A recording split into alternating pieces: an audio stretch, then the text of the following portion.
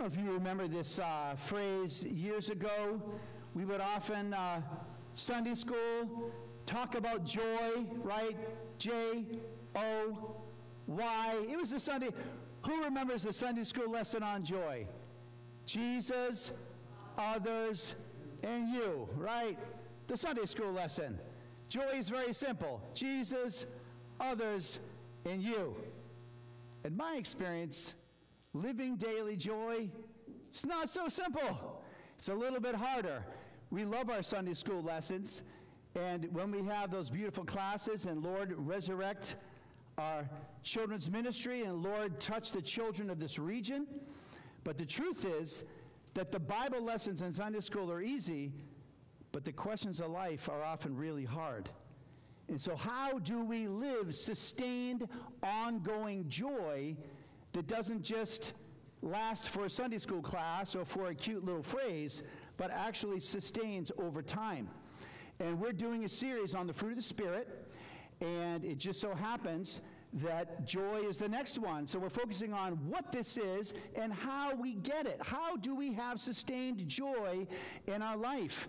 And this is something that really, I think, is central to the Christian life, because we know that we should be elated with these verses. We know that as we read those Psalms, that cheers us up for the moment. But then the rain comes, and then the trials come, and then real life comes. And how do we sustain that in the midst of all that? So we love the Word of God here, and so the Word of God has some clues of how we can sustain that joy. So our scripture reading for today is from Galatians, and what we're doing is we're working through chapter 5, which is the context of the fruit of the Spirit, and then we are focusing once again on each of the fruits. So let's read Galatians 5. You were running well.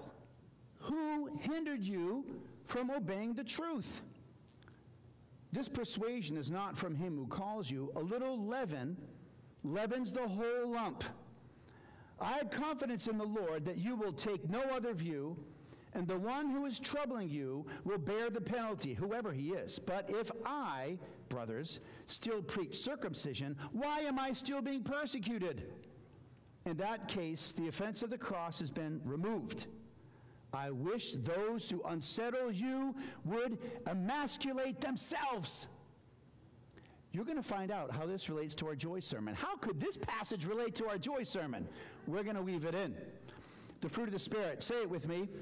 But the fruit of the Spirit is love, joy, peace, patience, kindness, goodness, faithfulness, gentleness, self-control. Against such things there is no law. Sustaining joy through life. The very first thing. We need to have God's valuation of our life. We need to understand God's valuation. God values things different than we do. God values us different. God values the things that we worry about different. God values so many things different. We need to understand God's valuation. As we look to Psalm 51, and we're going to spend a lot of time in this series in Psalm 51, we know this was about David's brokenness. And we all experience brokenness. The exact reason of our brokenness or the exact particulars of our brokenness might be different, but we all experience it. And there's some clues about the fruit of the Spirit. So as David wrestled with his sin, with confessing and coming clean before God, look what he said. Let me hear joy and gladness. This was in the midst of his worst trial, his most shameful moment.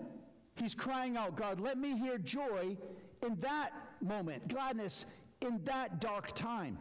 Let the bones that you have broken rejoice. Hide your face from my sins. Blot out your iniquities. Create in me a clean heart, O God. Renew a right spirit in me. Cast me not away from your presence. Take not your Holy Spirit from me. Restore to me the joy of your salvation. You see, it's not our salvation. A lot of times, actually for a long time, I thought that was restored to me the joy of my salvation. It's not. It is my story. But it's his salvation. It's God's salvation that he gives us. It's nothing that we do. It's nothing that we can earn. It is a complete, free, unabashed gift of God's great, amazing grace, unspoken grace to us. Let me restore the joy of your salvation in my heart. Uphold me with a willing spirit. And then it's interesting. Then the fruit of life comes. Then I will teach transgressors your ways, and sinners will return to you.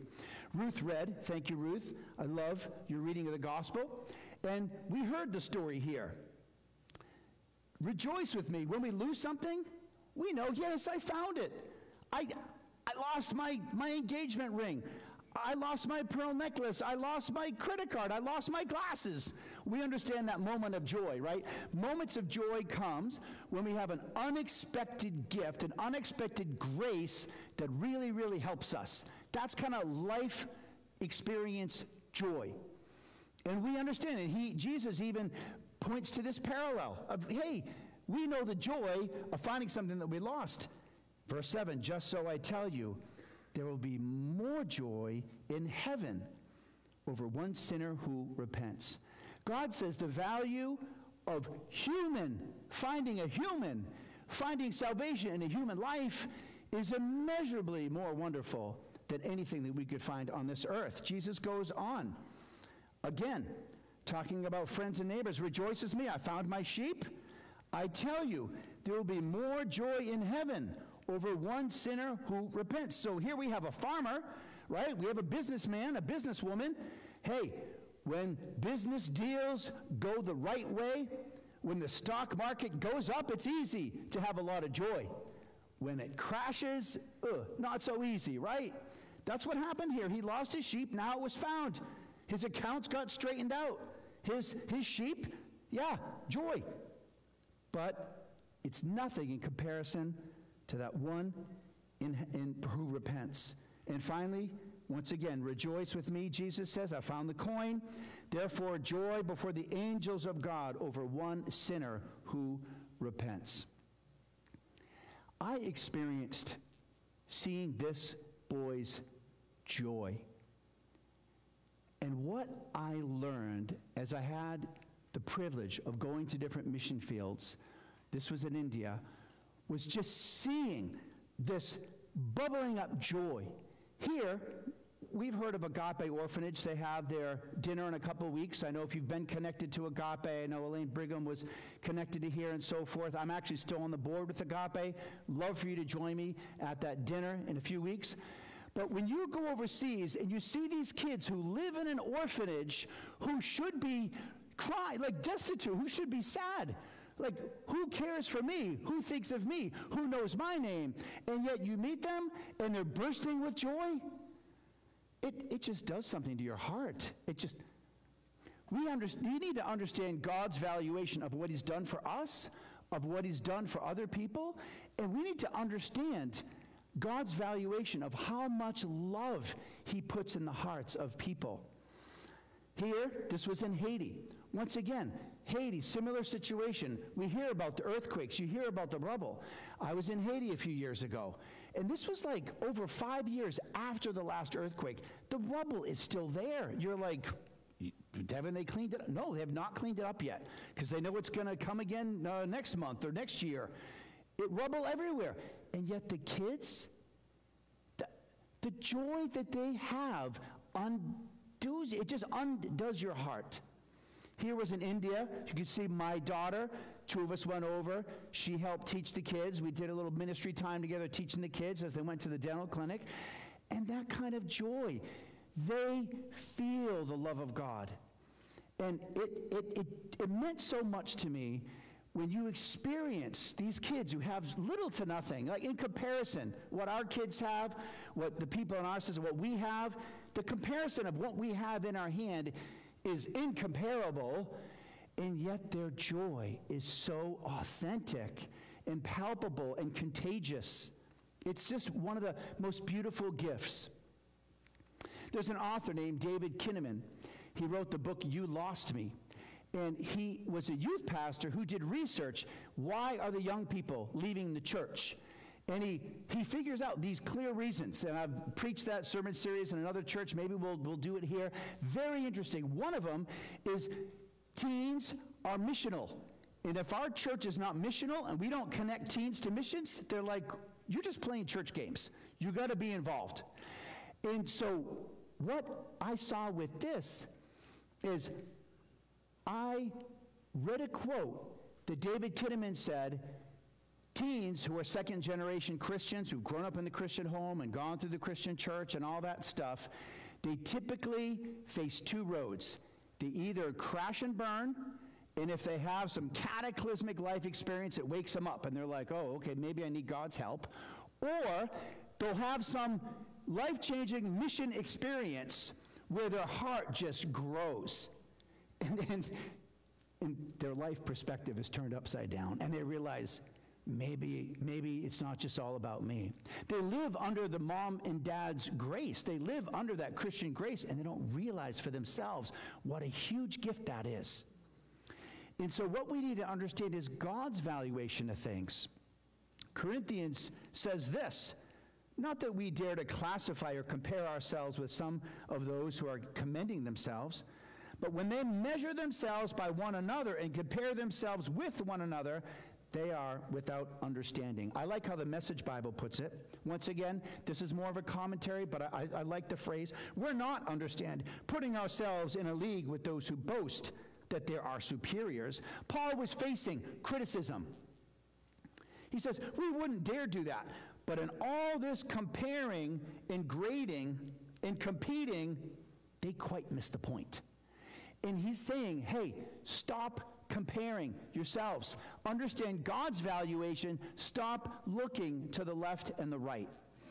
I have the privilege of teaching at Northeastern on some Thursday nights, and we do a certain project where students choose a speech topic, and they teach us about leadership and communication. And I had a girl from India, a student from India, who decided to do her speech about her Instagram experience. She was a model in India, and she was using Instagram to build her brand.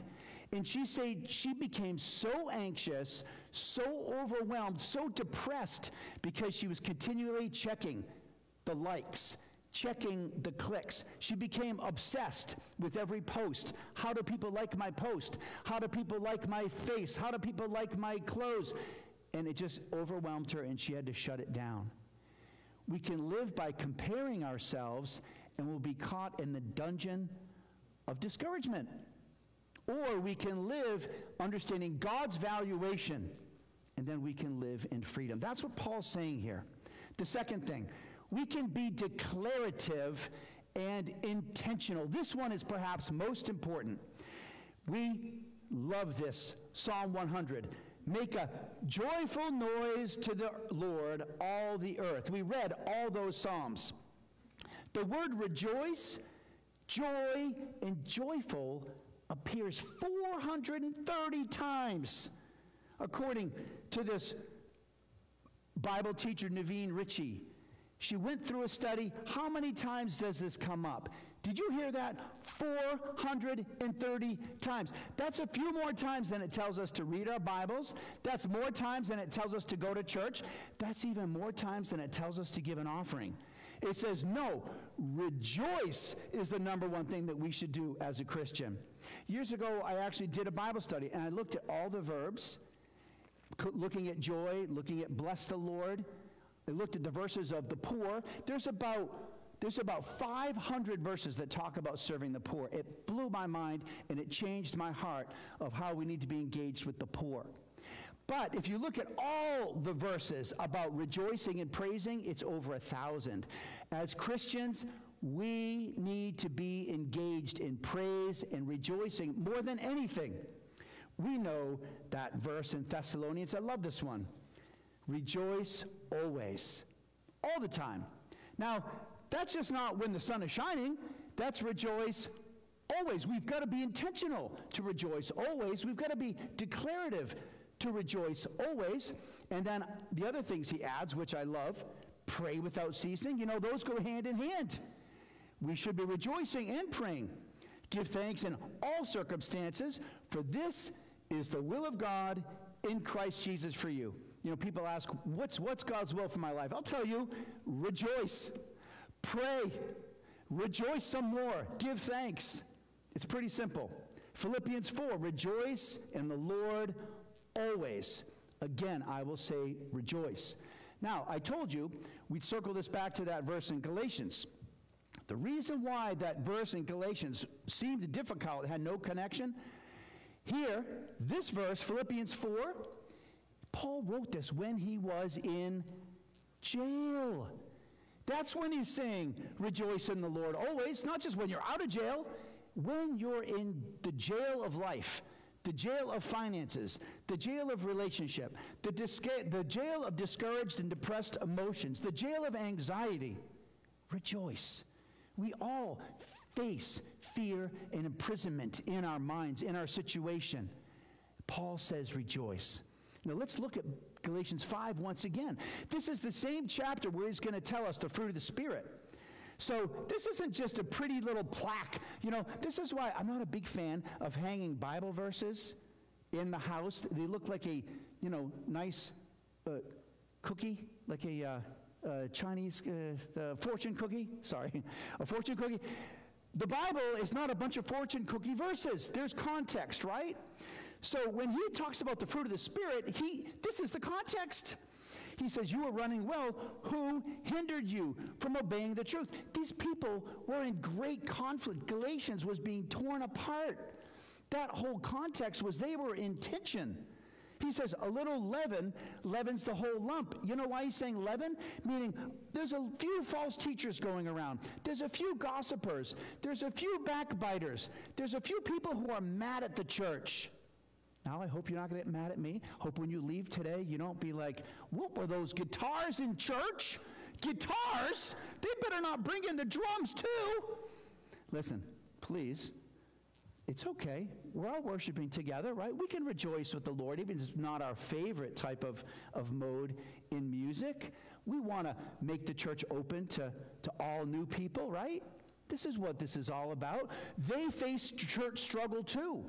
They faced backbiters and gossipers and people hurting the church leadership.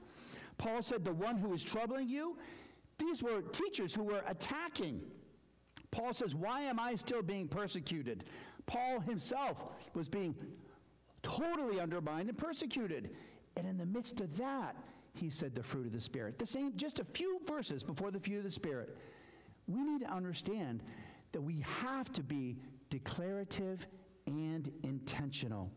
That's when he says, rejoice in the Lord always. And again, I say rejoice. And then a few verses later, that song that we just sang, finally, brothers, whatever is true, whatever is honorable, whatever is just, whatever is pure, whatever is lovely, whatever is commendable, if there is any excellence, if there is anything worthy of praise, think about these things. Paul brings this all together in the midst of prison. Joy is an act of intentionality. It's not just going to happen because we wake up happy. It's going to happen because we say, God's will for my life, for this is the will of God, to rejoice. This is the will of God, to praise. When we start doing that, it'll become more and more natural. But we need to begin with an intentionality. I enjoy some of the sermons from Joyce Meyer. Now, some people, they don't like Joyce Meyer. That's okay. I grew up in a church where they would criticize every other preacher. They would criticize every other church. They would criticize every other person on the radio. I don't do that. You know why? Because Paul himself says in that book of Philippians, don't be criticizing other people if they're preaching Christ. I'll tell you one thing that I do like about Joyce Meyer. She was a woman who was abused, who faced a lot of sexual abuse, and her life was undone. She was just had no purpose, was spiraling down in depression and anxiety. And then she got a hold of God's valuation for her life, and it changed her attitude. And one of her favorite quotes that I love is, you can have pity or you can have power. And what she's saying is, in my life, I faced abuse, and I had to make a choice. I could continue to wallow in the pity of my abuse, or I could say, by the grace of God, That is dealt with. It's under the blood, and I'm going to move forward with God's plan in my life. Amen. And that's when we get power, but it's being intentional. And that's what I love about Joyce's testimony. Whether we like every sermon she preaches, I'm not up here to say buy every sermon of hers, but I do love her life story. The battlefield of the mind she talks about, because we've got to be intentional and declarative when it comes to rejoicing. And then finally, we need to accept the process of joy. Now here, this was on Super Bowl Sunday. This is when the Patriots won. I don't know if you could tell, I was happy here. I was with my dad, and we're cheering and rejoicing. Now the problem is, if you've been part of New England, you know that we didn't always win every single Super Bowl. Now we're back in those days where we might not win this year. But, you know, those moments of joy are real, and the smiles are big, and the cheering is loud. But you can't do that every day. You don't win the Super Bowl every day. Here, the Bruins, once again, with Dad, cheering when the Bruins won the cup. Yes, Lord, thank you, thank you. Am I allowed to say thank you, Lord, for that? I don't know. But there's a lot of joy in those moments. Taking my daughter to go see the next Star Wars. It hadn't, you know, that new one hadn't come out for years. A lot of joy in that new Star Wars. Finally, we went to the drive-in. Or at the end of a hike, when I was hiking, oh, nope, not there yet. This verse in James 1, count it all joy. It's a process. It doesn't just happen in one day, right? He says, count it all joy, my brothers, when you meet trials of various kinds, for you know that the testing of your faith produces steadfastness. And let steadfastness have its full effect, that you may be perfect and complete, lacking nothing. Joy comes as a process. It's both understanding God's valuation, it's also declarative and intentional, and it's also a process. It comes at the end of a lot of hard work. We're all cheering at the Patriots Super Bowl, but they've put in all the work every day. They've put in the sweat and the grind. James here, he says, hey, those trials, that's going to build character. That's going to build fruit. That spiritual fruit that we want, that comes through trials. So he says, count it joy that you have these trials. Understand that that's going to produce steadfastness, and finally you will be mature. There's my hiking photo. This was at the end. You know, I'm a slow hiker. I am so slow. I was hiking this week. I put in a bunch of miles up in New Hampshire. I try to catch some fall foliage. I'm doing the Appalachian Trail, so I put in some miles. And as I was hiking up this mountain, feeling pretty good, I looked behind me. Is that Paul and Desi? Who is that behind me? It was two folks who were about 20 years, a little bit older. They were crushing me. I was hiking as fast as they could, and they were gaining on me and gaining on me and gaining on. Look, I'm not a fast hiker. I'm a slow hiker, but I commit to the process. I commit to the pain. I can tell you that when I hike those miles, once you get up to mile 10, and mile 20, and mile 30, and mile 40, and I did 53 miles the last couple of days, every single bone in your body is hurting, every one. But then there's joy at the end of it, because it's like, yes, there's the summit. There's the beauty. That's that gorgeous sunset that is so hard to capture anywhere. Joy is a process. We need to understand God's valuation. We need to understand that we have to be intentional, but there's a process. And our Savior, Jesus, he walked the road of Calvary, and he saw joy in that. Therefore, we are surrounded by so great a cloud of witnesses. Let us also lay aside every weight and sin which clings so closely, and let us run with endurance the race that is set before us. You know, this is one of my favorite verses. I've read it a few times. Looking to Jesus, the founder and perfecter of our faith, who for the joy that was set before him endured the cross.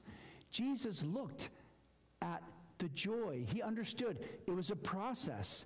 The not my will, but yours be done, O God, was part of the process to bring the joy.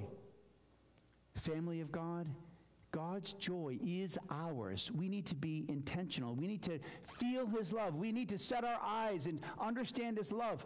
But we also need to commit to the process like our Lord Jesus. Let's all bow in prayer.